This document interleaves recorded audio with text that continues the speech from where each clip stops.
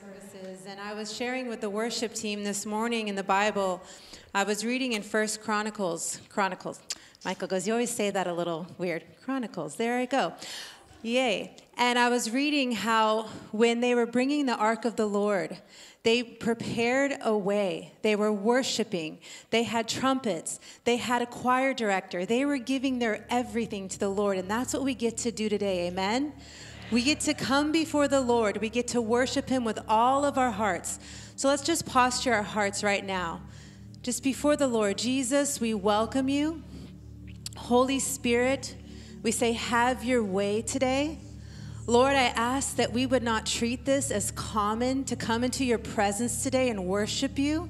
I thank you, Jesus, for the privilege that we have as a body, as a family, as your bride, to worship you today. We worship you. Just agree with me, church, for a moment. We worship you. Just tell him you love him. Just even sing out a new song in your heart before the Lord right now. We love you, Jesus. We praise you, Jesus. We thank you, Jesus, for who you are, Lord. We thank you for the blood of Jesus. We thank you for the cross. We thank you, Jesus, for dying for our sins. We thank you, Jesus, that you did not leave us as orphans, Jesus. We thank you, Jesus. It's our joy. It's our privilege to love you today, Jesus. May you feel loved today, Lord Jesus. We give you our very best, Jesus. We give you all of us, Jesus. We lay it at your feet, Jesus, all that we are in Jesus' name, Lord. We didn't come here today to just do church. We didn't come here today to just sing a song, Lord. We came here to worship the King of Kings. So we worship you today, Jesus. Have your way. Heal your people, Jesus. Save the lost. Set the captive free. In Jesus' mighty name. We love you and honor you, Lord Jesus. Come, Lord Jesus, come. In Jesus' name, amen, amen.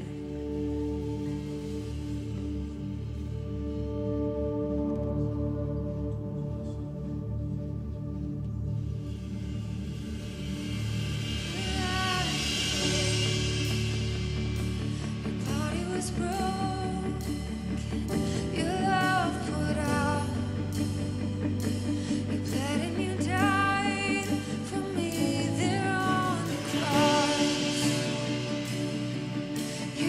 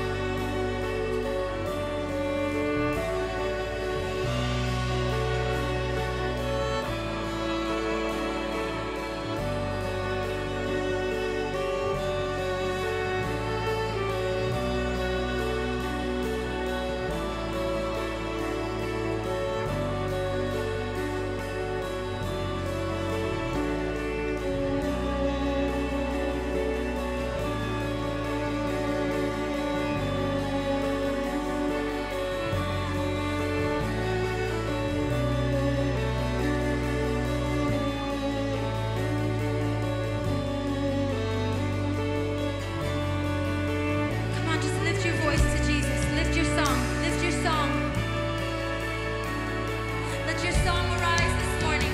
Let your song arise this morning.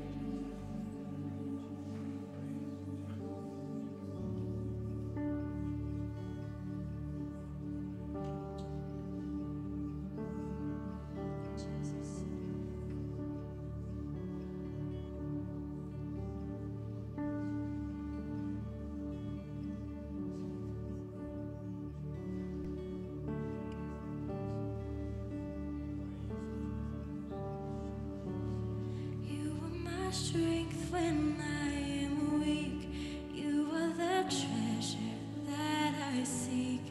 You are my all in all. Seeking you as a precious jewel, Lord, to give up I'd be a fool. You are my all in all. Sing that again. Strength when I am weak, you are the treasure that I seek. You are my all in all. And seeking you as a precious jewel, Lord, to give up I'd be a fool. You are my all in all. Oh Jesus, Lamb of God, worthy is your name. Jesus,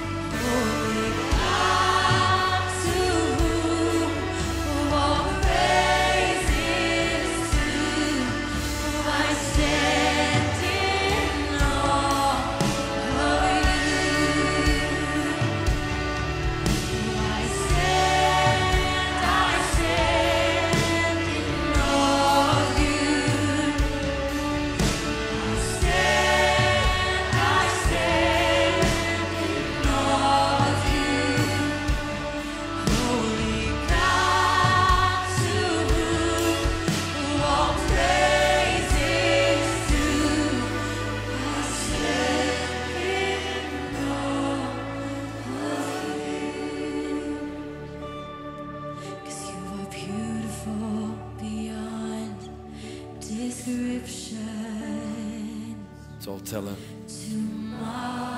marvelous for words, too wonderful for comprehension, Too wonderful for comprehension, like nothing ever seen or heard. like nothing ever seen or heard. Who can grasp? Who can grasp your infinite wisdom? Who can fathom?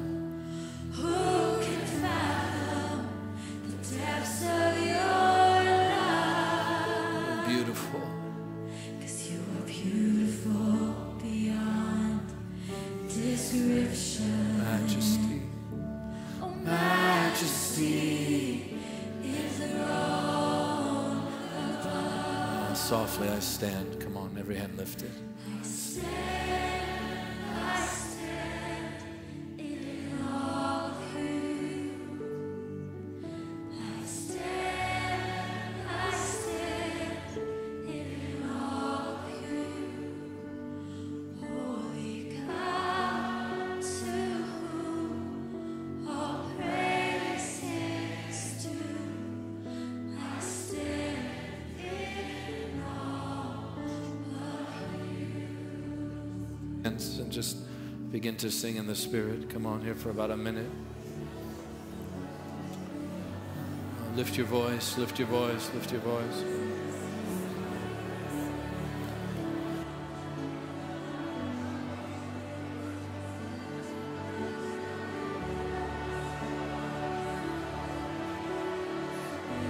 Oh, come on, we're close to a breakthrough here. I can feel it. Come on.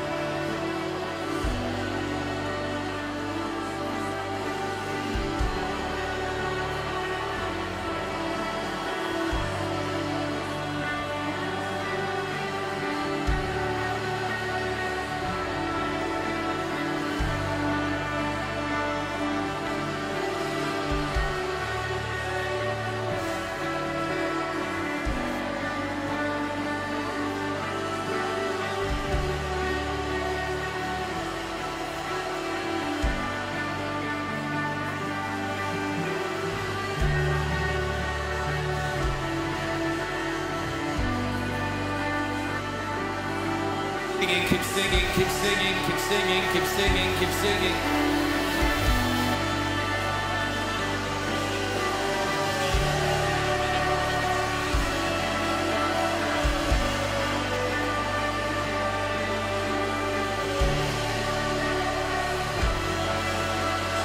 Keep singing. I'm telling you, I feel a breakthrough. The Lord inhabits the praises of his people.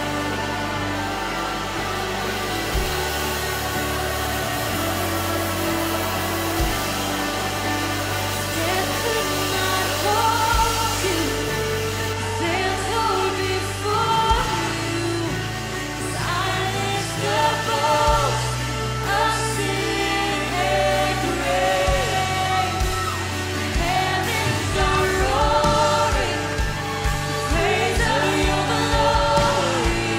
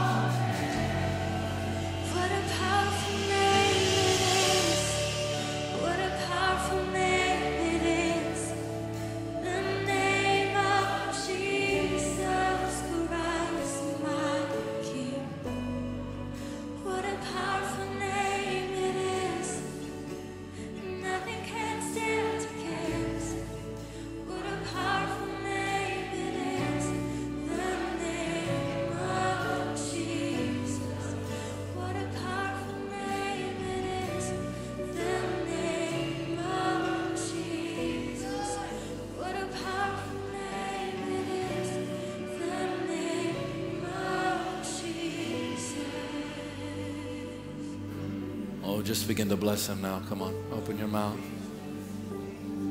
Worthy, worthy, worthy, worthy, worthy is the Lord. Holy, holy, holy, holy. God inhabits the praises of his people. He's enthroned on the praises of his people. King Jesus, be enthroned. Be enthroned here. Oh, we love you. Holy, holy, holy, holy. Holy, holy, holy, holy. Can we just lift our hands? Holy Spirit, we welcome you to have your way and do whatever you want to do here. However you choose to do it. Lift Jesus so high this morning. And be loved here. Be deeply adored here. Make us a Bethany. Come on, say that out loud. Make us a Bethany. Say it. Come on, make it our prayer. Make us a Bethany.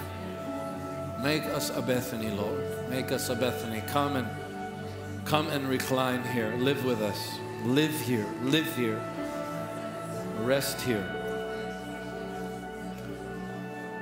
In Jesus' name. Amen. I'm very happy right now. Is anybody else happy? Come on, I want you to give the Lord praise. Jesus, Jesus. Come on, give the Lord praise.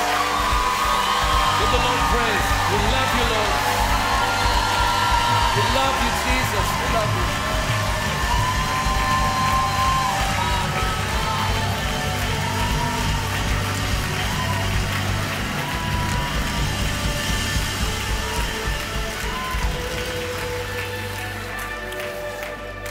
I want you to do that one more time, and don't tip the Lord, make it sacrificial. Come on, lift the praise.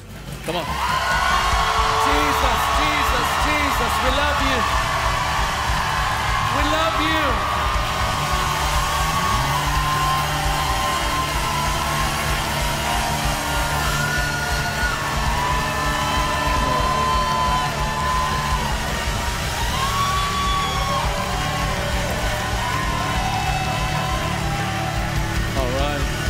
To grab a seat.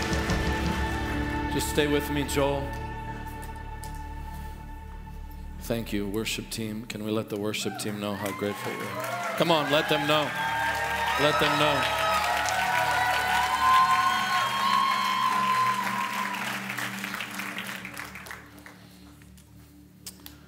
And for the next 10 minutes, I just want you to grab a seat and please don't move.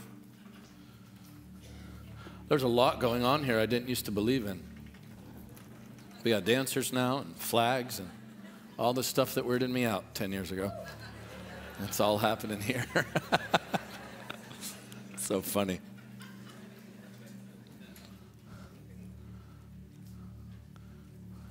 Yeah, Ryan, could you shut that? I have a pet peeve. It's when that curtain stays open. I don't know why, but that's what happens when you served my father-in-law for 10 years.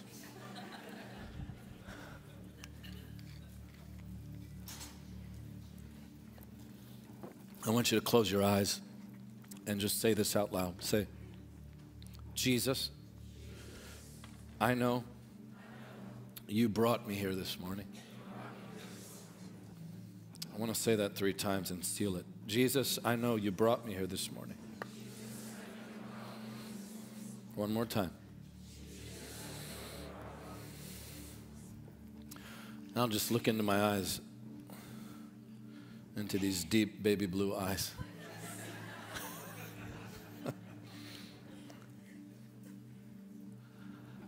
Before you were ever born, the Lord knew you'd be here today. Now, I know that sounds spiritual, but I really want you to ponder that for a moment.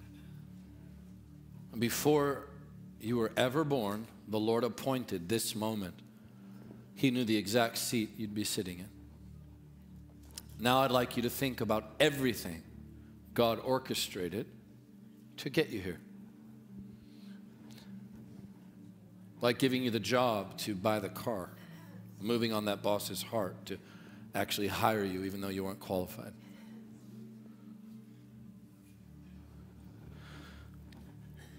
My grandfather was injured as he stormed Normandy. He barely spoke English. He immigrated here to the U.S. and fell in love with the nation and immediately enlisted to storm Normandy.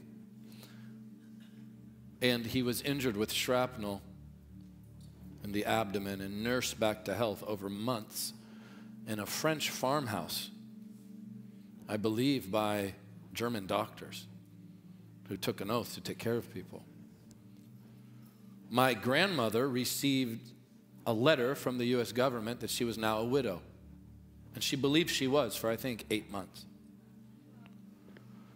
But now when I look at you, I wonder what would have happened had he passed away in that farmhouse. All the souls that have come into the kingdom and bodies healed by the grace of God at Jesus' image would never have been had my grandfather died in that farmhouse. And all of you have a similar story. I'm not asking you to just trace your life. Trace the generations prior to you. The Lord kept your grandparents alive and provided for them so you could be here this morning.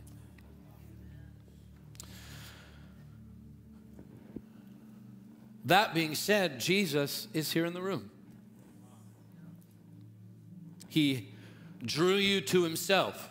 And even though our sin breaks his heart, he knew you'd be facing exactly what you're facing right now. He knew you'd be bound by what you're bound with. He knew you'd be struggling with what you're struggling with. And I think one of the great plagues of a people is monotonous, repetitious religion, where we start to believe that our attendance checks off a box in the heart of God. And so there's all these weird thought processes like, well, the Sunday night crowd's really wild and you guys are the Baptist crowd. And the meeting started a bit Baptist and then you progressed. But and I love the Baptist church, don't get me wrong. But you know what I'm saying? So all these thought processes and we get stuck in the rhythm, and then we start actually believing that God is blind, that he takes a nap. And we've fallen into the trap of believing that if I repeat a prayer, I'm good to go. So the proof of my salvation is whether or not I responded to an altar call. That was not the proof of salvation in the scriptures, certainly not in the local church. Proof of salvation is the life of the Savior in us. And how many of you know Jesus is not bound with sin? The scripture says, listen very carefully, that Jesus came to destroy the works of the devil. I said this last week. A great man said, if I have to wait until I'm dead to be free from sin, then I've made death my Savior and not Jesus. Now, I'm not saying you don't screw up, but I am saying when you are born again, you receive a new nature. And so we've just counseled people in their bondage, and there's nothing wrong with counseling. But there's much more to the born again experience than just coaching you through your bondage. Jesus doesn't coach us through our sin. He destroys sin. He comes to destroy the works of the devil. And I'm standing here as living proof, not as a perfect man, but I can tell you, he sets the captive free. He sets the captive free. And you can be completely free. The thought process is, well, I'm not cheating on my wife. I'm not that bad. I'm not on drugs. You know, I don't lie very often unless April 15th is approaching. Because God wants me to be blessed, so I just adjust numbers. But sin is not so much your adultery. Sin is not so much your porn issue. Those are sins that are symptoms of a greater issue.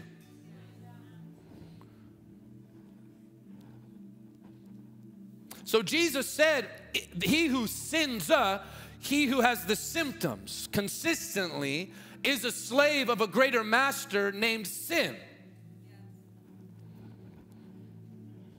The nature of the sinner is to sin. And so Jesus dealt with sin at the root by living a perfect life, by fulfilling the entire law, by resisting temptation, not only for you, but as you. As you. Jesus fulfilled all of that as himself, for you, and as you, as your representative. When he took your sin and he was nailed to the tree, listen very carefully. When he took your sin was nailed to the tree with him. You say everything? Everything. Everything. That's why when Jesus prayed, Father, if there be another way, let it happen. But nevertheless, not my will, but thine be done. When you look at the grotesque nature of the suffering of Jesus, it is a picture of the grotesque nature of our sin. Past, present, and future. Every person, listen to me, not only every action, every thought. Jesus hears our thoughts. That's why he laughed when Sarai mocked him when she laughed, or I should say when she laughed in her heart. He said, why did she laugh at me? He hears the thoughts of the heart. And the scripture says the heart of man is deceitfully wicked. And what does that mean? It means you don't know it's wicked because it's deceiving you. You think the heart is pure, but when we say, oh, none of us had a good heart before Jesus. Let's just be real. Nobody here had a good heart before Jesus. Our hearts were hearts of stone, and they deceived us, and we were given a new heart for those of us who follow the Lord. Hearts of flesh, soft hearts to feel him and know him. Jesus took all of that sin, was nailed to a tree. And the Bible says, listen carefully, whoever hangs on a tree is cursed. Now the Bible teaches that Jesus, listen carefully, became the curse. Why did he become the curse? Because he took on your sin. That's why he said, Father, why have you forsaken me? Curse means to be cut off. When Jesus became the curse, this is the majesty of the gospel, and he hung on the cursed tree. The cursed tree cursed your curse and canceled it. You all took algebra. 2 negatives equal a. That's the mastery of the gospel. That's why the Bible says, had they known, they would have never crucified the Lord of glory. The devil thought he was winning, but Jesus had a wisdom that was so lowly, it was galaxies higher. Because God always promotes the humble. With every head bowed and eye closed, listen carefully. The proof of being a Christian is a free life in Jesus. And I'm here to tell you, as God's servant this morning, that you can be free. You can leave here this morning completely brand new, not improved, but absolutely delivered, with newness of life. Every sin you ever committed, washed away. What does Jesus want of you? He just wants you. You say, Michael, that's me. I want to get right with God this morning. I want to get real with God. I don't want to hide anymore. I want you to lift your hand. You want your sin washed away. You say, Michael, God bless you. God bless you. I'd like you all to stand. Children, I want you to hear me if you're in the room. This is a little more difficult since children are in children's church, but there may be a few. Listen carefully. If you raised your hand or you wish you did, and lastly, if you brought someone this morning and you feel like you need to look them in the eye and say, do you need to give Jesus your life? You know them. I want you to do the work of an evangelist right now and look them in the eye and say, I will take you down there. If you raised your hand or you wish you did, I want you to come forward right now. Come forward right now and give your heart to Jesus publicly. Many of you responded. I want you to come down right now and give your life to Jesus. Come on. Come. Come on. Come on. I don't want anyone coming down alone. I don't want anyone coming down alone. Come on. Come give your life to Jesus. Team, come on. Come on. Thank you, Lord. Come on. You can come close. You come close. You come close. You come close. Team, I want you to surround them. Come. You can come close. Team, I want you. There's more coming. Come on. Give the Lord praise. This is awesome. This is awesome. Come give your life to Jesus. This is wonderful. This is awesome. Oh, come on, give the Lord praise. Thank you, God. Thank you, Lord. I want our whole team to surround them. There's more coming. Come on, come on. Come give your life to Jesus. Give your life to Jesus. There's no one like him. You can come down with her. Come down with her. Come on, guys. This is beautiful. This is beautiful. Yeah. I'd like all of you just to remain standing. If you came forward, just look me in the eye. God is not mad at you. He loves you. He drew you here because he loves you. And I'm going to ask this Jesus, who's changed our lives, to make himself more real to you than anyone in your life. So again, remember, there's no salvation in this prayer. There's salvation in the Lord. And I want you to talk to the Lord right now, the best you can, like a child. It's not about you getting the words perfect. It's about you giving the Lord your heart. Are you all willing to follow the Lord? Just look at me and nod at me if you are. You all willing to? Okay. Let's pray. I'd like all of you to stretch your hands. We're going to pray this out loud, all of us. If you've come forward, just lift your hands to the Lord. Just as an offering, you give the Lord your heart. Say this, Father in heaven. Come on, loud. Father in heaven. I come to you today, having sinned against you. Forgive my sin. Wash me in the blood of Jesus. Cleanse my soul.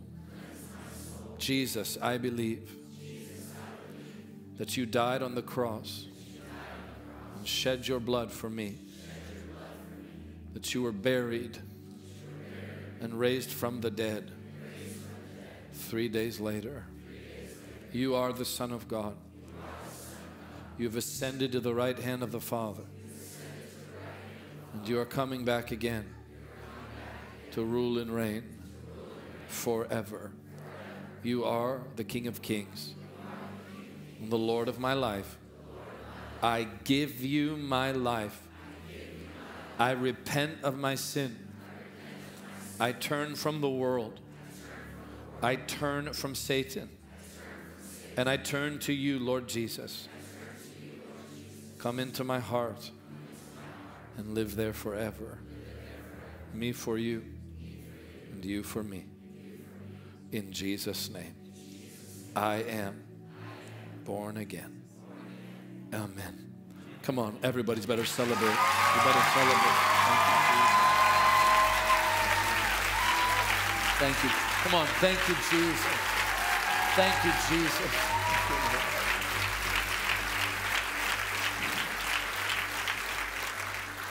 Would you just look at me if you come forward? A few things I want you to do every day to live a true, victorious Christian life. You do not have to get stuck in a cycle. You can get closer and closer to Jesus every day and burn for him more brightly every day. Number one, read your Bible. If you don't have one, we'll help you get one today. Number two, spend time with the Lord every day. Does every day make sense? Okay, that's important. Every day. Go into your room, Jesus said, and close the door and be with your Father. And if you might be saying, I don't know how to pray, he will teach you and we'll do our best to help you. But ultimately, you just need to go in and be a child in his presence, okay? Number three, you need to be baptized in water. Tonight, we're baptizing people. It's a little early. We would just put you through a quick process. So next month, we're baptizing again. Tonight, we'll be baptizing off West Colonial. That's very important. Baptism cuts you off from this age and the ways of the world, and you burst out of the water in newness of life, and the Holy Spirit will fall on you. Guaranteed, if you come to him in faith. Amen? Okay. Number four, you need to be a part of a people in the presence of God. That's called church. If you feel led to come here, we'd be honored to have you. But if you don't, that's totally fine. Find a church that loves the Bible and that loves God's presence.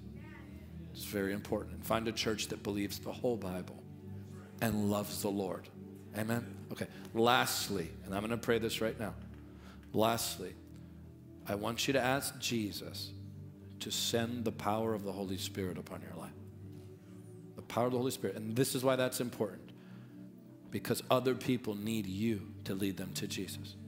Okay? All right. You guys just lift your hands and receive. I'd like everyone in faith just to stretch your hands. Wonderful Jesus, you told us to ask of the Father and that he would give us the Holy Spirit. And so right now, we as a church family, we stretch our hands towards these people and we look to you, the one who baptizes in the Holy Spirit and fire, to come upon these precious, precious children of God and bathe them in the power of the Holy Spirit. I pray that you would use many of them to change people's lives in the gospel of Jesus. Use them greatly. Give them souls for your sake. In Jesus' name. Amen. Amen. Now before we thank the Lord for all he's done, John Reed here. You can take your mask off, buddy. This is John. Wait, put your hands up here, John. John is going to meet you guys after service. So listen, all of you need to go straight. Where's the right out there? You're going to go straight to a table. It says new believers on it. New believers, you're going to meet with John. It's not to harass you.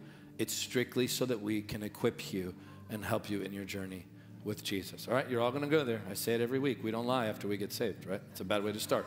So we're going straight to John here, okay? Come on, let's give the Lord praise. You're welcome to go back to your seat. God bless you. Come on, give the Lord praise. Babe.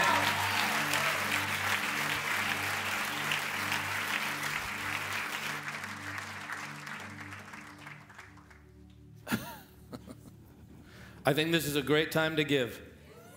Come on, let's just give generously.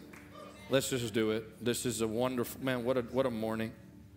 What a morning. I do just want to quickly read you a scripture. How many of you read through the Bible consistently? Like you start in Genesis and keep it going. All right, we got work to do. But we're only 3 weeks in. So we will get you there. We will get you there. I want you to turn in your Bibles to the book of Genesis. Thank you, Joel. Joel is now on staff. Full time. Full time.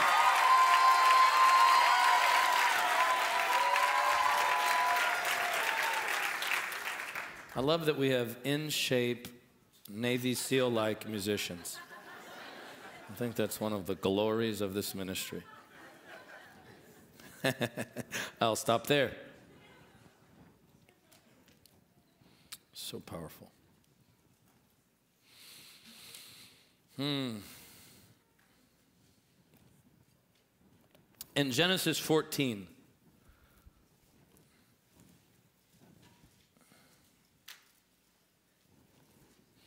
Abram, who became Abraham because God gave him his name, which is a separate teaching altogether. He inserted his name into Abram's name, rescues his nephew Lot and defeats the kings.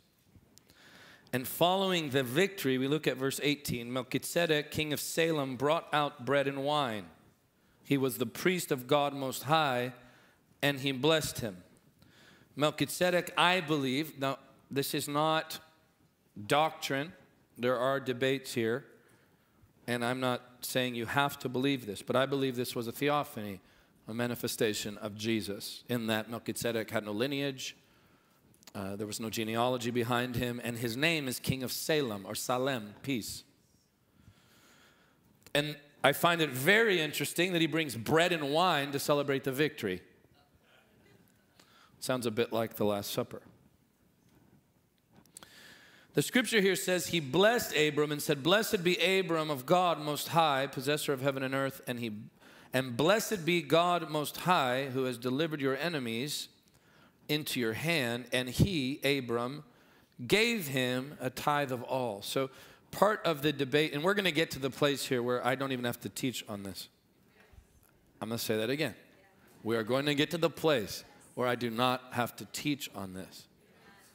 Just to be honest with you, as church family, come May, barring a major breakthrough, our expenses are about to skyrocket because of facility use and rental costs. And so if we're going to take the mountain, we're going to have to take the mountain together. To see a city, a nation, and the nations change through the presence of God resting on a people, we're all going to have to put our swords on the table and get in there. And so the day will come where this will just be who we are. In the meantime, I'm going to give you little tidbits in teaching. One of the fallacies is that the tithe is law. But the tithe precedes the law. In that the law, this is pre-law, Abram and Melchizedek. Okay, now, the scripture teaches that the greater blesses the lesser. So if Abram is receiving a blessing from Melchizedek and Abram is God's closest friend, that means this Melchizedek is an amazing person. I'll leave it there. Following the victory, listen, and the arrival of Melchizedek and the eating of bread and wine, which speaks of fellowship with Jesus, Abram's natural response was, here's a tenth. And it precedes the law. This tells me this. The tithe is worship. It is not merely following the law. So to the people, listen, to the people who have been rescued by God and have tasted victory as Abram and Lot did, it is natural for them to give to the Lord. How many of you would say that God has given you a great victory? Anyone here feel like they may have been dead if Jesus would not have touched them? I do. I mean, if I had 4 hands, I'd put them up. I would be dead had the Lord not touched my life. I can tell you for sure, Jessica would have been. She would have been on America's Most Wanted. There would have been like a $100,000 reward for turning her in. Be signs on I-4. All right, we are deeply grateful. How many of you know the Lord has qualified us? Okay. Raul said something beautiful last Sunday night. The tithe is not about giving. It's about obedience. It's really what it is. The tithe is elementary generosity. It's not even breaking in to generosity. It's proving to the Lord that we will steward what he's given us. And why is that important?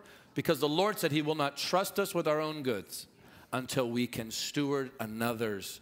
And when we tithe, we steward what belongs to the Lord. Amen? All right, we should have I'm not getting into that mess. We have multiple numbers now and different services. So let's just pray. Heavenly Father, thank you for your goodness and your kindness and your love. Bless your people as they give to you. I thank you for miracles, Lord. I thank you for our land. Come on, come on. I thank you for favor with the county as we move forward.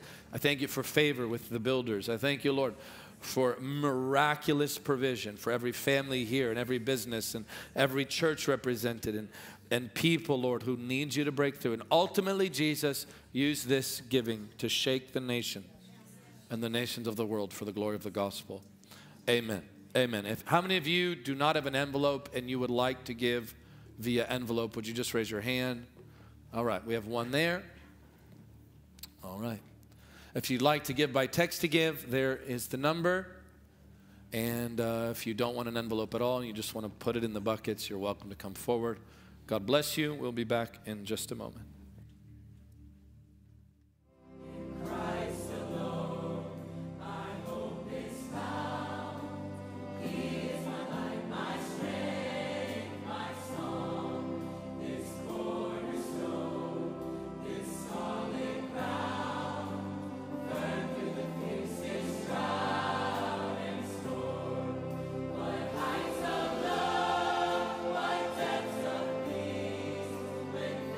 Our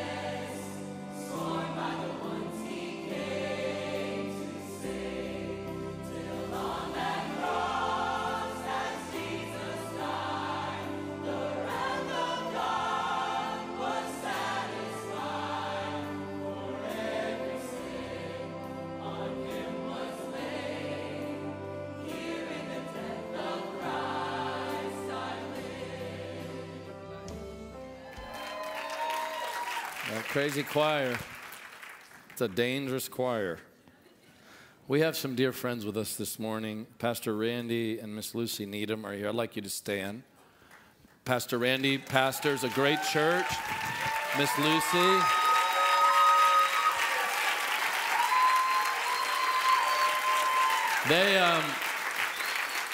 I can tell who the students are. They're the first ones up. The other ones, y'all can join Jesus School. We'd love to have you. Be great. Pastor Randy serves on our board of directors, so it's a real privilege to have them here. And they pastor a wonderful church named The Dwelling Place in Houston, where we've had multiple Jesus events, and just a special place for us. So Pastor Randy, would you come up and pray before I teach the word? Let's all honor and welcome Pastor Randy.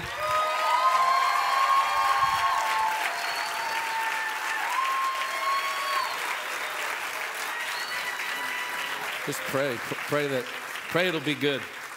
Yeah, okay, let's stand up. Can we do that in honor that every time you come in this place, Jesus will meet you. And this is amazing what God is doing here. We want to bless you. And we just want to honor the presence of Jesus, that he will always be here. You will never lack. You will walk in miracles. Your family will be blessed. You enter into a life of journey. Father, we thank you for this journey. We thank you that you call this people.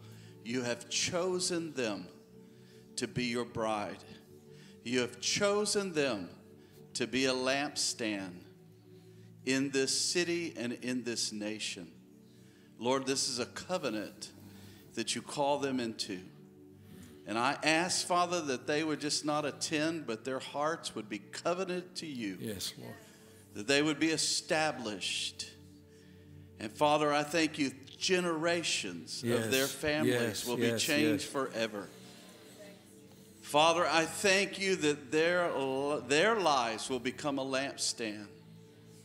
And Lord, I thank you that we will walk in the dream that's the Father's hearts, that multitudes will come to Christ. Amen. And that multitudes will be equipped and walk with you as disciples. We thank you, Father, for the pastor. We thank you for the pastors, the leaders, all that you're doing here. May abundant grace, Father, overflow them. And we thank you for every person called to serve in this body. Lord, I thank you they're equipped, they're anointed, they're precious, Lord. They're set apart for you. Thank you, Lord, that everything that's done, Lord, you're watching, and it's precious to you. There'll never be a note played, a song sung, a sermon preached, that you weren't in attendance, that you weren't receiving.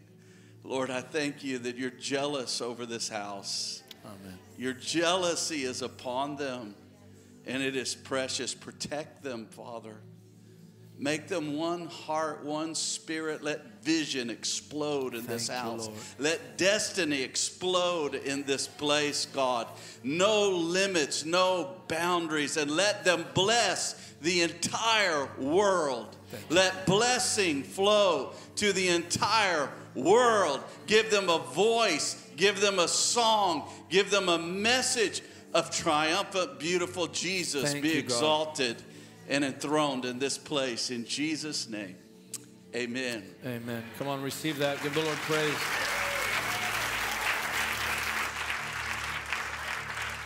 Let Pastor Randy know you love him. Would you do that? Love you. All right, let's grab a seat. Good Friday, by the way, is just about here. We are meeting at the Apopka Amphitheater. We're going outdoors again. It's a mini Jesus 20. It will be equally as wild, if not wilder, in the best way. There we go. So it is totally free. We're going to meet at 7 p.m. All of our musicians, choir will be there, and guest worship leaders will be in, and many, many wonderful men and women of God will be there. We're going to gather around the cross. We take this cross just about everywhere, or I think we have two now. Is this a different one? Okay, well, we take the cross everywhere. We're going to put that right there in the amphitheater under the awning there, and we're going to gather the city and churches. Many churches are coming. Other pastors are bringing their churches. It's really going to be a special night. My heart is that we'll see 10 to 20,000 people in the future gathering around the cross, different denominations, receiving communion, worshiping the Lord, preaching the gospel. It's going to be awesome. Paul Teskey's actually coming. And this is funny. He said, "Can I wear my collar?" I said, "Sure, Rev, why not? You got us in enough trouble last time." People were like, "Has Michael turned Catholic?" I said, "Do you know how many Jesus-loving Catholics there are? First of all. Secondly, come on, he's a Lutheran. They started the Reformation, but I'm going to let you sound stupid for a while, and you can keep talking." So Rev will be there, and many others. I only mentioned Rev because of the collar. I thought it'd be really nice. So be there, but to come, you have to register at goodfriday.tv, which is an awesome URL. Be in prayer. This Wednesday is a big day for our land situation, the building situation. We've been working with the county diligently, and attorneys and civil engineers, you name it. It's been a long journey. And some last-minute changes came to us about a month ago that were just last minute. I'm trying to be as honoring as possible. But we've been working through them, and so we need your prayer. I feel like there's a mountain in front of us, and this one we're going to have to push with prayer and fasting. A lot of what the Lord has done, he's just put on our lap, but this one kind of feels like we're going to have to go to war for. And we know how to do that, don't we? We know how to do that, I said. Yeah, praise is a weapon. Prayer and fasting is a weapon. All right. Miss Lucy, it's so good to have you here. I remember when I was in your green room, flying from your place to upper room, and I didn't eat, and she started crying. She said, "But you haven't eaten," and she started weeping. And I go, what a loving, precious woman. How blessed are you, Pastor Randy? When your wife weeps over people not eating, that is a wonderful, wonderful woman of God. I love you, Miss Lucy. It's so good to have you here. All right. Let's get into the scriptures, and then we're going to receive communion. Tonight is baptism night, which is a wild night. We'll begin at 6 o'clock, so make sure you're there early. I said early. Early. You know what early means in Greek? That means real early. Get there early, get into your seats. All right. Holy Spirit, speak. Change us with your word and show us Jesus. Amen. All right, we're in week 2 of our 48 million week series on the majesty of Jesus. It is quite possible that we will never get out of this series, and that you will go to your grave having never heard another series at your home church. I'm going to preach Jesus until I go home. And Tommy Reed told me, if you ever change the subject, you will have failed the Lord. So when a great man of God says that to you, you listen. 1 Corinthians 2. Again, we're talking about the majesty of Jesus.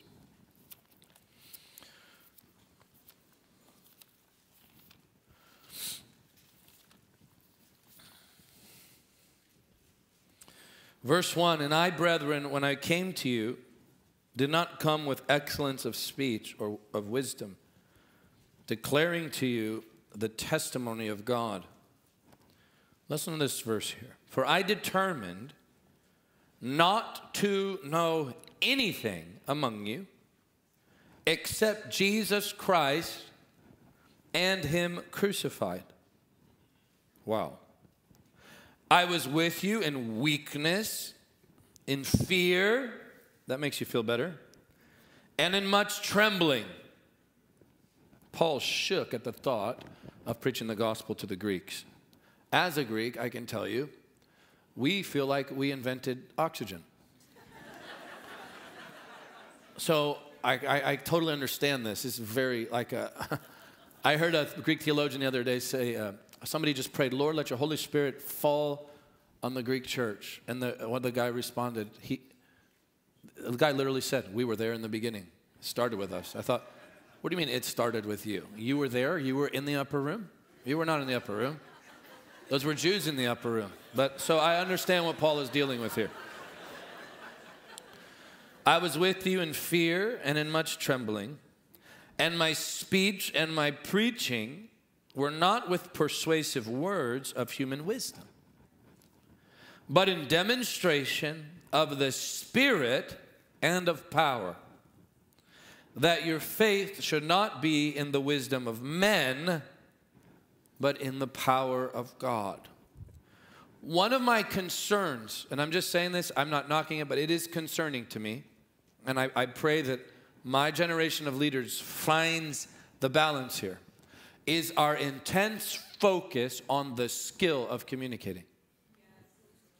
The natural skill of communicating. In fact, there are many church workshops that teach you how to communicate better while you're preaching, which is fine as long as you're communicating substance and not a topic. It is one thing to communicate Jesus. It is another to communicate a subject.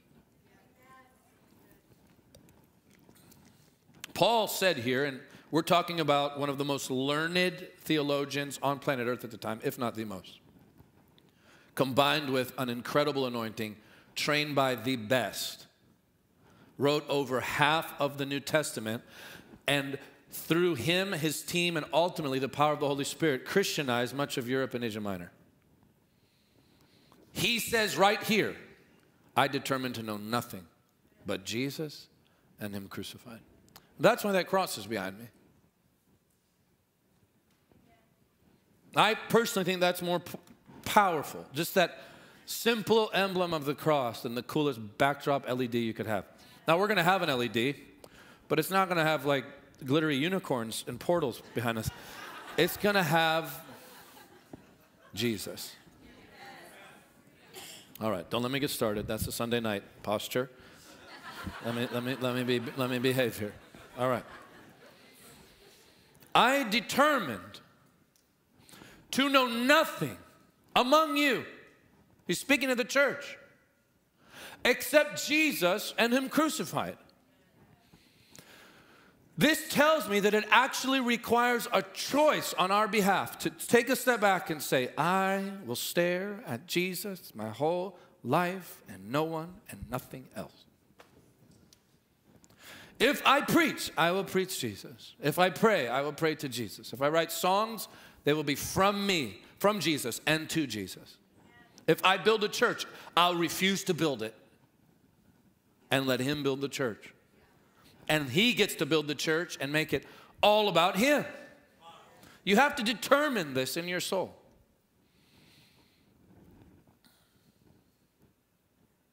I felt this morning as I woke up that many of you are believing for your children to become closer to the Lord. And many of you are heartbroken over the decisions they've made and the distance between them and the Lord right now and where they were when they were younger and where they are today. I just felt this very strongly today as I was getting ready. When Jesus becomes real, he is just about irresistible. I mean, you can resist him, but you got to try. My advice to you would be for you to draw near to Jesus, learn to minister to him so that he fills your home, so that they will taste and see that the Lord is good. It's not enough to tell our children what is wrong with the world. And by the way, there's plenty wrong with the world. I'm not negating that. But the way to keep them out of the world is not by trashing the world. The way to keep them out of the world is to expose them to the beauty of Jesus. You have to determine that. You actually have to determine to know nothing but Jesus. So if you're a counselor, yes, there are steps involved. I understand that. You process your pain. I've been counseled, and it was glorious. But you want to counsel people into the presence of Jesus. If you don't, you'll counsel them into your presence. If you're a teacher of the word, teach people into the presence of Jesus. Or you'll teach them into your thought processes. And that's where we build camps. I love what Bill says. He says, don't try to muster up faith. Just have faith in the faithful one. Stay close to the faithful one who is full of faith. That's why he's faithful. If you minister to the Lord and he comes, you won't have to beg him to heal the sick. He'll heal them before you ask him. Many times, I've seen it. So Paul says here, I have determined to know nothing among you except Jesus Christ and him crucified. Why Jesus and him crucified? Write this down. If you pursue crucifixion without Christ, you pursue religion.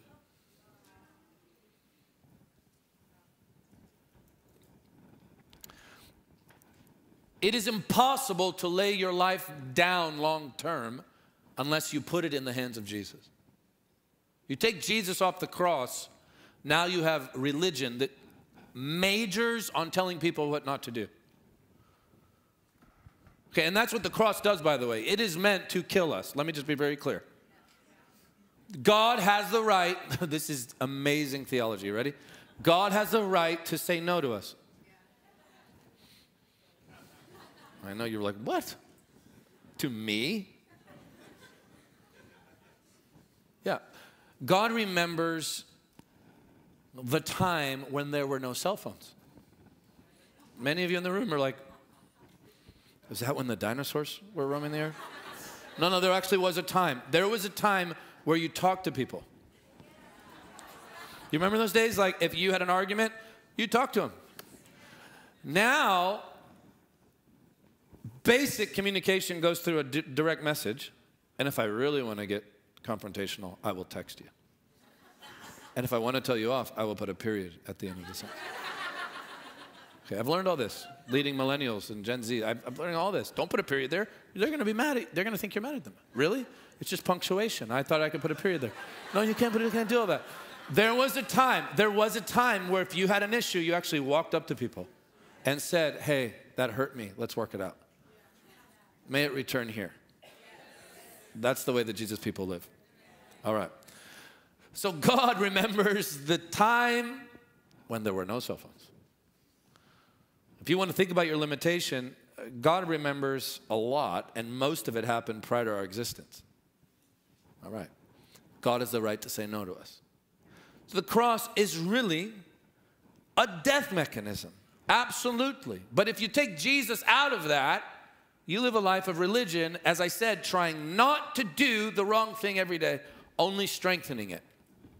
All right. If I preach a Jesus who did not die on the cross, I preach a false Jesus who is a philosopher. He can't even be a good teacher if I take the cross out, because he came as the Lamb of God. Does that make sense to you? So I have to preach Jesus and him crucified. The Jesus with holes in his hands. In the early church, if somebody said they had a visitation from Jesus, the first thing the fathers or the bishops in those days would say is, did he have holes in his hands and feet? If he did not, it was not the Lord. Christ and him crucified. All right. Matthew 22,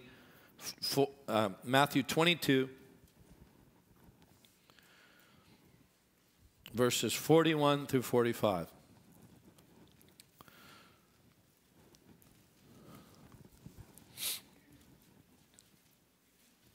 I'm so glad I hear Bibles. Thank you, Lord. Matthew 22, 41 through 45. While the Pharisees were assembled, Jesus asked them, now this is it right here. Jesus asked them, what do you think of the Christ? Whose son is he? They said to him, the son of David. He said to them, how then does David in the Spirit call him Lord, saying, The Lord said to my Lord, sit at my right hand until I make your enemies your footstool. Listen carefully now. If David then calls him Lord, how is he his son? The chief question, as my father-in-law said in school last week, is this regarding the majesty of Jesus. What say you of Christ? Your eternal destiny rests in the answer to that question. What do you say of Jesus? Doctrinally speaking, you get this right, you're going to get most of the Bible right, if not all. If Jesus is Son, certainly he has a Father. If he is Christ, he is anointed by the Spirit. The Trinity is real. In other words, if I get Jesus right, if I hit the mark there, I get it right.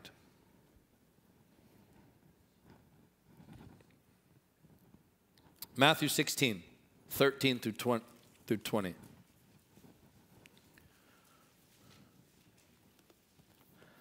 I'm going to read out of New King James this time. Matthew 16, 13 through 20. You know what I love about this? You may not even know it, just like you don't know it when you're eating well. You are building stature in your soul right now. You've got to just trust me. As you chew on the bread of life, it may be a slow drip, but I am telling you, it is putting roots down in the Spirit. And the day you go home to be with the Lord, you will close your eyes in victory. You'll look at your family and say, I'm more in love today than the day I was born again. The Word of God is powerful. Matthew 16, verses 13 through 20. When Jesus came into the region of Caesarea Philippi, he asked his disciples, saying, who do men say that I, the Son of Man, am? So they said, some say John the Baptist, underline John the Baptist. Some Elijah, underline Elijah. Others Jeremiah, underline Jeremiah. Or one of the prophets, underline prophets. He said to them, but who do you say that I am? And Simon Peter answered and said, you are the Christ, say amen, the Son of the living God. Jesus answered and said to him, blessed are you, Simon Bar-Jonah, for flesh and blood has not revealed this to you, but my Father who is in heaven. And I also say to you that you are Peter, and on this rock I will build my church, and the gates of hell, or the gates of Hades, shall not prevail against it. And I will give you the keys of the kingdom of heaven. And whatever you bind on earth will be bound in heaven. Whatever you loose on earth will be loosed in heaven. Wow. Number one, Jesus takes his disciples to Caesarea Philippi. This is amazing. It is named after Caesar, obviously, and then Philip the Tetrarch. And the Romans occupied this city, and eventually the Greeks. Now listen to this. The Jews called Caesarea Philippi the gates of hell. Let me tell you why. There was a massive hole. This is going to blow you away when you see the wisdom of Jesus. There's a massive cavern, built or naturally at the base of a mountain that water would gush forth from. A spring would come out of there, and it would feed the Jordan.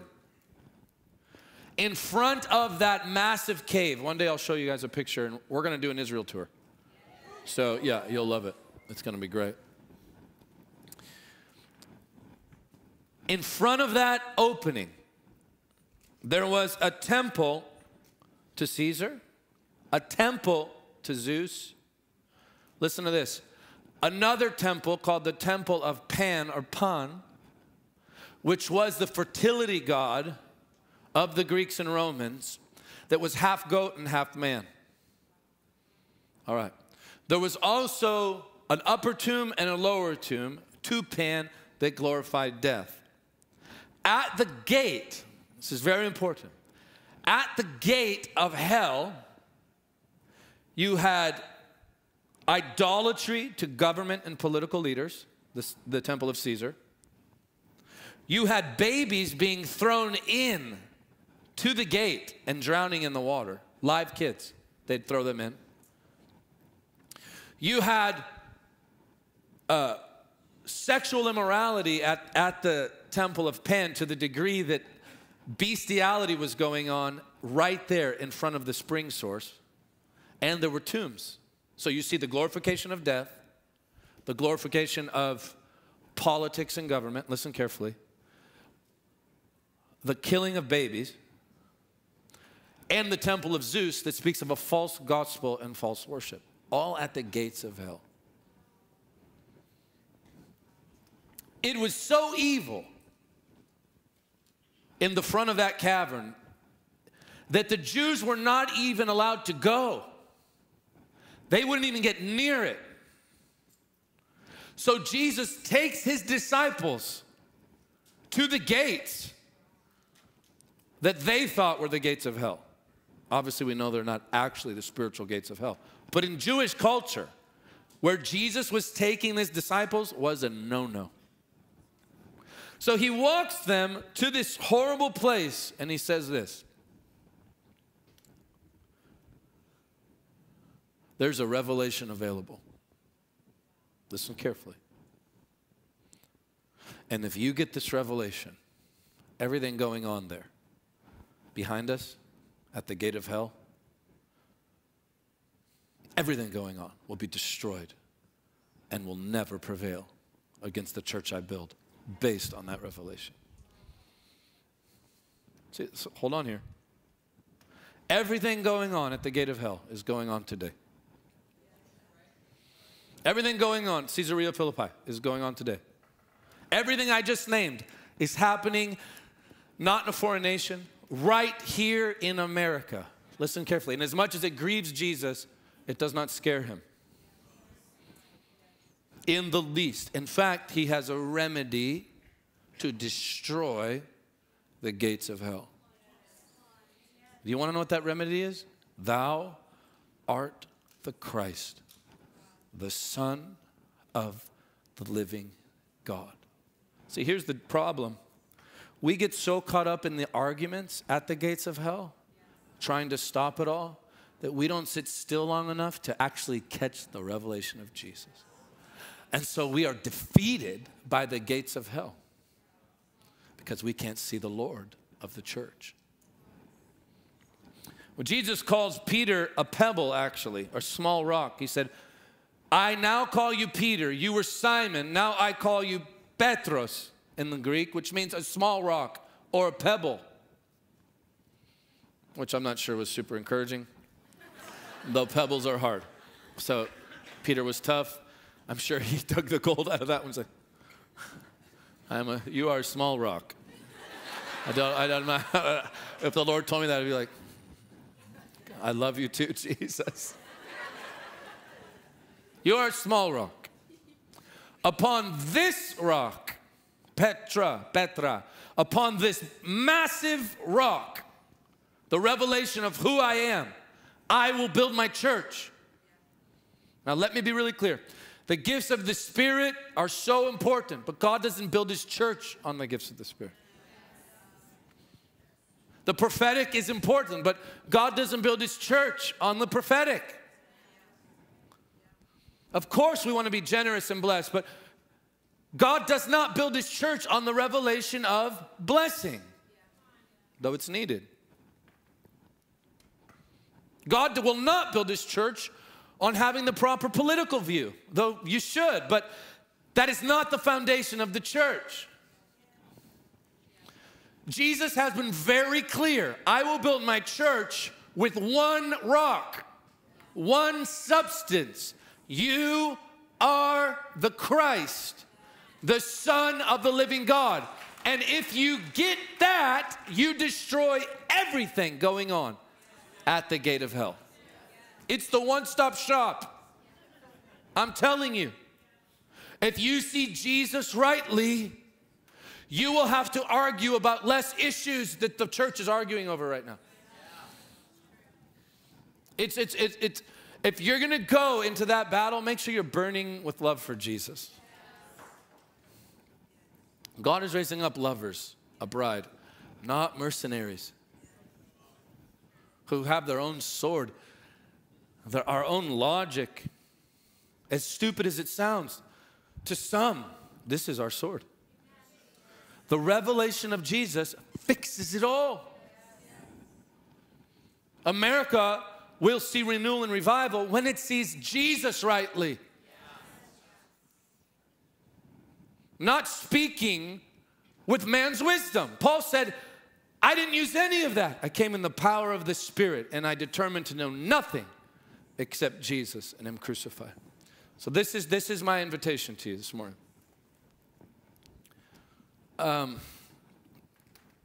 Much of what the church has been fighting, and it should stand in the gap and fight.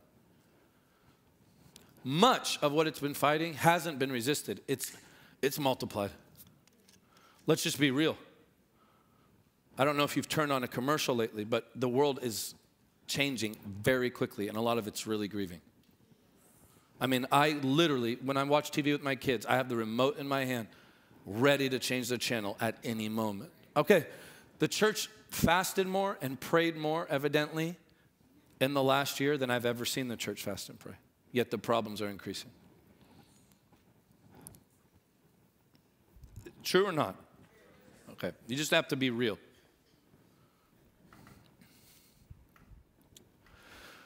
Maybe the church entered a war without keeping its eyes on Jesus.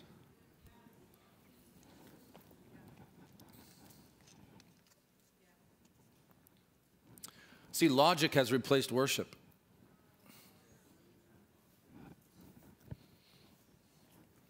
The Amalekites attack. Moses goes to the mountain. He looks to assistance. He says, hold my hands up. I know what to do. As long as his hands are up, the Amalekites lose.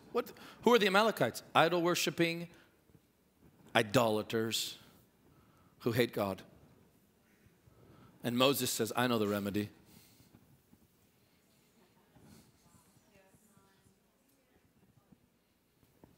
Give me 5 more minutes. David, listen carefully. I feel the Lord now. David goes to live with the Philistines. The house of Saul is trying to kill him. David tells the king, I'll fight with you against Israel. The Philistine commanders say to the king, no, we don't want him. Because this guy has killed Philistines for a living. Like he had to collect, well, Saul demanded foreskin just to get his wife. I mean, that's a wild thing. But anyways, that's what David did. So clearly he was pretty vicious. He killed tens of thousands of Philistines. And they knew that. They were not going into battle with this guy. He'll turn on us and destroy us. So the king says, no, you cannot go. So he goes back to Ziklag, where he had been camping, basically, with him and his mighty men. And when they get there, everything they had is gone. Even their wives and their goods. Why? I'll tell you. You embark on a battle that is not yours, that God has not called you into, the devil will come through the rear and take everything you have. You better know your fight and stay in it. Don't take up somebody else's battle. I asked my father-in-law that, how can I last? He said, number 1, spend time in the presence of Jesus. Number 2, find Jesus in the scriptures. Search for him. Number 3, stay loyal to your calling. So David loses everything. Now God gives it back to him. But he loses everything because he embarked on a battlefront that God did not call him to embark on. How does he get it back? The Bible says he calls for the ephod. And he wraps himself in the ephod. What does that speak of? The secret place. Worship. Agreement with God and those around you. He takes the ephod, wraps it around him, and God restores double, God says, go take it back. Listen carefully.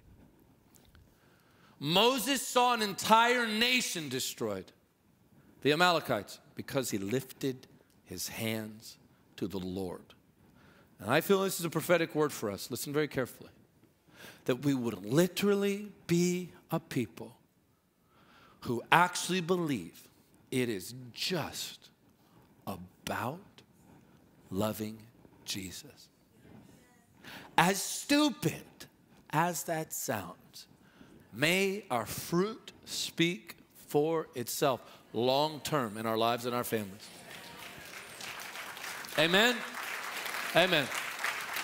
Let's take the communion elements. Joel, if you'd help me, please. Let's come to the table of the Lord. I'd like Ryan and John Reed to come up. Dion.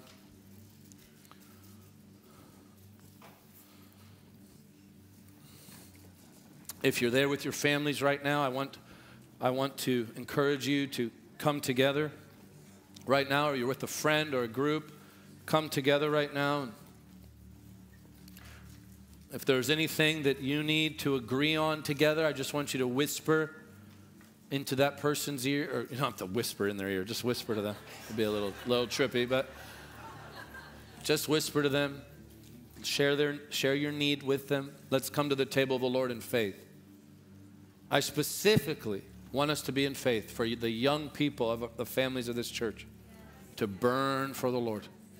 Come on, let's believe that our children and our grandchildren would burn for Jesus. Amen. Father, we come by faith today. And I thank you, Lord, for the beauty and the power of your body and blood. Is the bread that is broken not the body of the Lord? Is the cup that we bless not the blood of Jesus, your word says? And so we ask you to forgive us and cleanse us of our sin, Lord. Wash us clean again. Oh, Jesus, your blood speaks a better word. Wash us clean. Cleanse us, I pray. Forgive our words, our deeds, our motives, the intents of our hearts. Wash us, Lord. Now we lift the bread of the covenant, the body of the Lord Jesus. We lift this bread. And we confess, Lord, that your bread is true, that your body is true food, that you are the bread of life. And I do pray that as we receive the body of the Lord Jesus Christ that was wounded and beaten, scarred, that healing would flow through every person here, every ailment, weakness even, every pain, every disease. I come into agreement with everybody here. As one family, we agree that you will heal those who are sick and in pain right now, that you would heal unhealthy minds, that you would heal memory, that you would heal effects of COVID and all this stuff, Lord, you would heal. We receive the bread of life by faith in Jesus' name. Amen.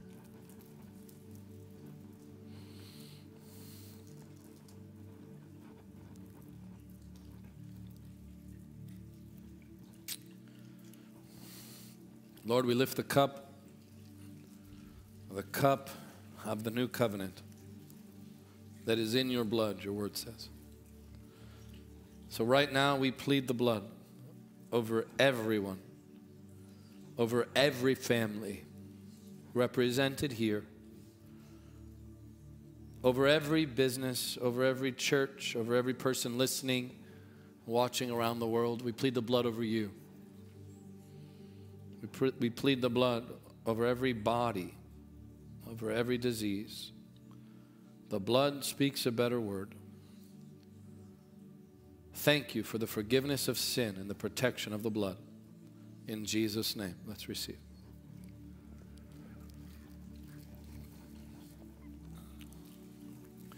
I want you guys just to take the next minute And ask that person next to you if there's anything that you can agree on now that we're in the presence of the Lord. I just want you to take a few minutes and go ahead and pray out loud for that person next to you. If there's a need, I want us to stand in the gap with one another. If there's someone in your family and they're not here and you know they need Jesus, pray for them now. I want everyone to get in on something. No spectators. If you see somebody just sitting there, ask them. Ask them how they can pray. Thank you, Father.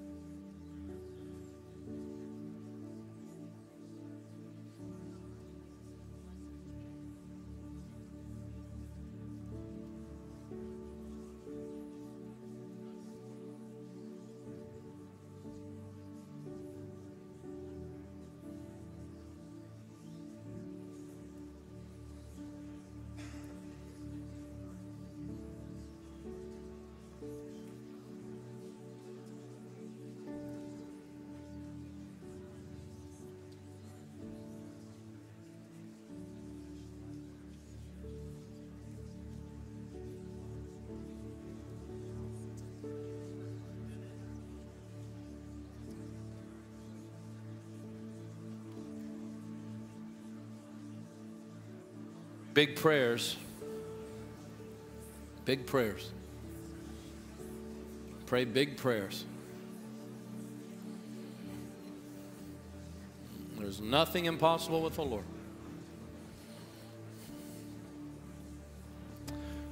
Pastor Randy and Miss Lucy, I feel like the Lord's going to give the boys a divine wisdom. Like an actual wisdom. That, you know, where there's that ability to see the blueprint and build in an honoring way with the understanding of the cost that you have paid. The ability to be themselves, but to really understand the blood, sweat, and tears, the trail behind them, which will help them not only take things to higher levels, but to keep the ancient landmarks, that they not move. I believe the Lord's going to do that, that they'll see the end from the beginning the best they can. The divine components that are needed, the word and worship and prayer and how they are all needed in a people. Family and covenant, all these wonderful Jesus-like qualities. Father, do it in Jesus' name. Do it. Do it, Lord.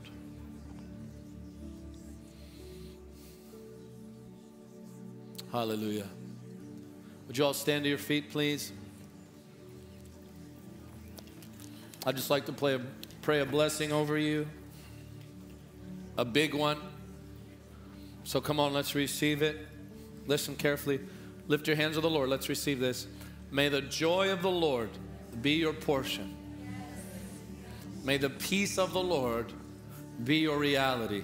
May righteousness, peace, and joy in the Holy Spirit be the reality of your life. And may the love of Jesus burn brightly in you every single day. In Jesus' name. In Jesus' name. Can you seal that with praise and thank the Lord? All right. Okay. If you need prayer, I'd like our prayer team to come forward, please. Prayer team.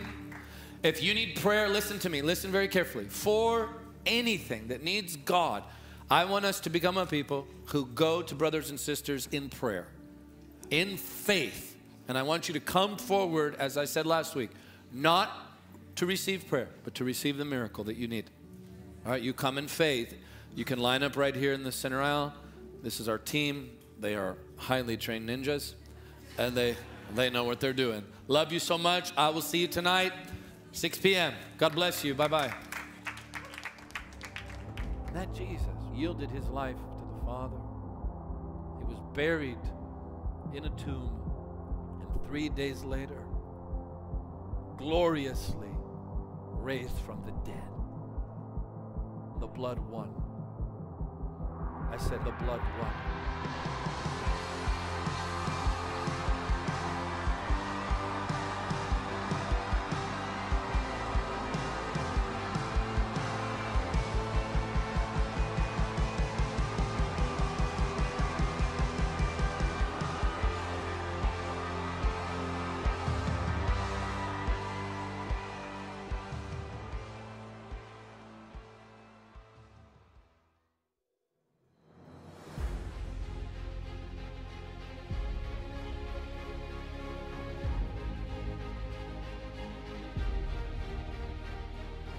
God demonstrates his own love toward us in that while we were still sinners, Christ died for us. Jesus shed his blood. He died on the cross. He was buried. He rose again from the dead on the third day to give you life and to prove that he is the Son of God, who he said he was. Today he is seated at the right hand of the Father, and for those who belong to him, he is interceding for them eternally. And that same Jesus will return again. He will crack the eastern sky like a whip, and with 10,000s upon 10,000s, he will return in glory.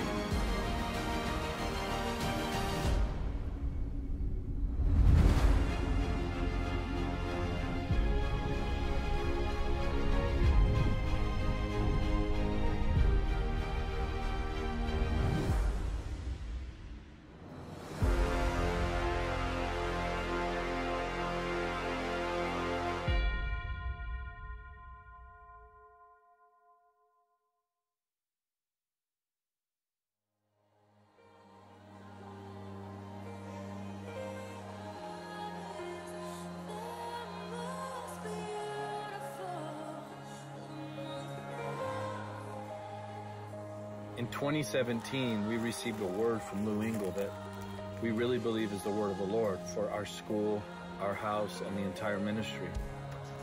Lou said that the greatest musicians in the world, and the greatest vocalists in the world, the greatest worshipers, that they would descend upon Orlando, Florida to Jesus image. And that word began to burn in us, and we began to dream about what it would look like to one day have a school where people would come to worship Jesus and be in his presence and receive his word. And then a church was birthed in that same worshiping atmosphere. And what a beautiful opportunity that we have as a Jesus people to come before him and to be at his feet and to pour ourselves out before him. Worship has the potential to unlock things that really nothing else in the world can unlock. And so we decided about a year ago to launch an opportunity within the Jesus school setting for those worshipers, for the musicians, for the singers, for the dancers, for the artists, for the poets. And this is going to be a place where you can come and you can learn and you can grow. And we have highly trained instructors who are going to be coming. They're going to be teaching instruments. They're going to be teaching vocals. Anything that you can think of with worship, it's going to be there. The worship is not about us. We worship for him. So we want to invite you to come worship the King of Kings with us. So come and be a part of what the Lord is doing. Come and give your heart to the Lord. Come and surrender yourself to the Lord. And let's be ones that are willing to rise and go. And we decided to name it after Bethany, that wonderful house where Jesus was ministered to, that place where the feelings of Jesus were preeminent. It was a place where he desired to not only move and work and teach and do wonderful things, but a place where he would be adored, a place where he would rest, a place where he would run to so that he would receive ministry. And so now Jesus School has this space that's been created for all of you who are desiring to use your vocal gifts, your instrumental gifts, your gifts of worship, the dancing gifts, and give them to Jesus. That Jesus would make this a Bethany, that he'd make our lives a Bethany, where he'd come and rest and recline among us.